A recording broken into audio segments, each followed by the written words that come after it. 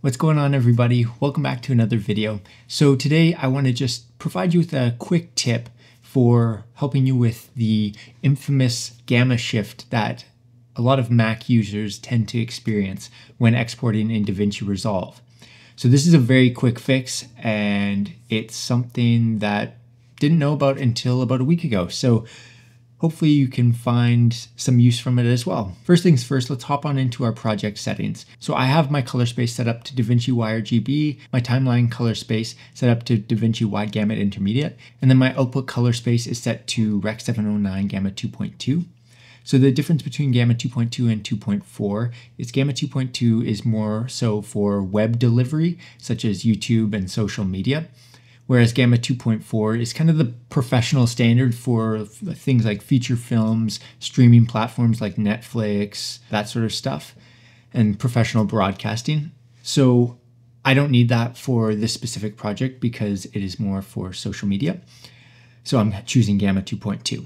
So let's save our project settings and then just go into our color space transforms. So my first color space transform here, it's converting it from Sony S-Log3 to DaVinci Wide Gamut Intermediate, and then going over to my group post clip. So then we have our final color space transform over here. So that's converting it from DaVinci Wide Gamut Intermediate, which is what the working color space was for our timeline, into Rec 709, and then our output gamma is going to be Rec 709A. So the A just stands for Apple. Basically, they made a specific version of Rec 709 that actually compensates for the gamma shift that occurs on Macs, which is awesome. I didn't know about this, like I said, till about a week ago.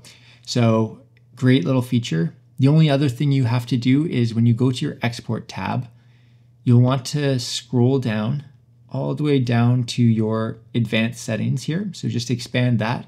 And we want to have our color space tag set to Rec 709 and then our gamma tag set to Rec 709A. So that'll ensure that you bypass that awful gamma shift that can occur when you're exporting on a Mac in DaVinci Resolve.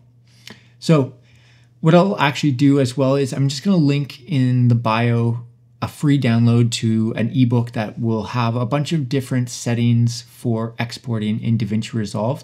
So this will be a nice little cheat sheet if you're looking to, export a feature film. It'll have settings for that.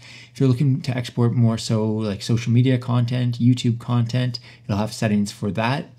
And once you have the settings inputted into your export panel here, highly recommend just going up to these three dots here and just save it as a new preset. That way, you don't have to go in each time and manually configure it to the desired export settings. You'll just do a click of the button here, have it all there, just export, and you're good to go. So hopefully you found this video informative and helpful, especially those who are struggling with that awful gamma shift issue when exporting in DaVinci Resolve on a Mac. But yeah, I'll see you in the next video. Bye.